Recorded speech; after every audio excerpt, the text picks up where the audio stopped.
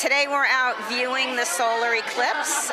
This is the first time in 38 years that this is happening, and the first time ever that the eclipse is in totality across the United States. I really hope that they learn not only the visual of it and how they can safely participate in it, but also the science behind it.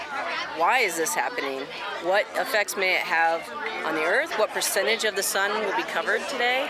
In our science classroom, we spent a lot of time doing different stations, watching videos and looking at photos of past eclipse, as well as studying where the path was that it was going and looking at online simulations that demonstrated solar and lunar eclipses and what it looks like, and they were able to kind of make predictions about what they thought we were going to see, as well as what those that live in the path of the total eclipse are going to see. The eclipse has started. There's a partial crescent going on, so very exciting.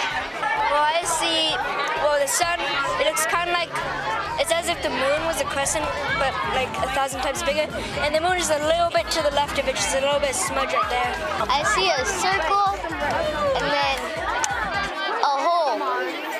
Right now it looks kind of like a crescent moon. Well, it does because the moon is going over the sun, yeah.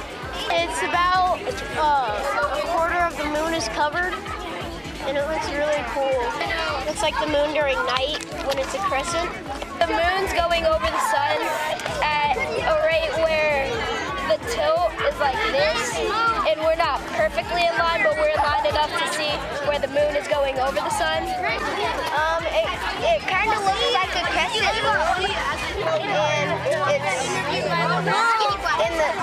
and it's as bright as the sun.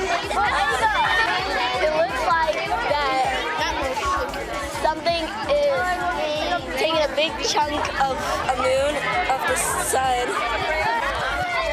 It kind of looks like the apple symbol without the stem, from the product's apple. It looks like the crescent moon, but a lot like fatter and bigger. So I'm seeing like a shape of a moon, and it's orange, and like so cool. Like it's like barely shaped like a moon, but it's almost there. So yeah. These kids are military children, so the next time there's an eclipse like this in the United States, they may not be living here. So for them, this may be a once-in-a-lifetime opportunity to see. What we talk about a lot in science class is it's kind of like it's just a perfect alignment of all these many different factors, and it's a really good opportunity for them to get to see that when things play out like this and they line up just right, nature can be really cool.